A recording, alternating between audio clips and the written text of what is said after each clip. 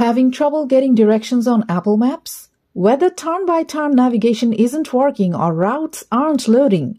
The issue is usually due to network problems, location settings, or app glitches. Don't worry. Here are some simple steps to get Apple Maps working properly again. Let's get started. Solution 1. Check location services. Open Settings on your iPhone. Scroll down and tap Privacy and Security. Tap Location Services. Ensure location services are turned on. Scroll down and tap Maps. Then select while using the app to allow Apple Maps to access your location. Solution 2. Check network connection.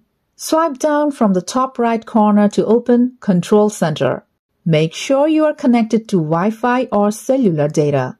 If you are on Wi-Fi and having issues, switch to cellular data or vice versa and try again. Solution 3. Clear Apple Maps bugs or glitches. Open Settings on your iPhone. Tap General. Tap iPhone Storage. Scroll down. Find out Apple Map. Tap Offload. Tap Offload again. Tap Reinstall the app. Open Apple Maps and check if the directions issue is resolved. Solution 4. Enable Background App Refresh Apple Map. Open Settings on your iPhone. Tap General. Tap Background App Refresh. Make sure Background App Refresh is turned on for Wi-Fi and cellular data. After that, scroll down and ensure that Apple Maps is toggled on. Solution 5.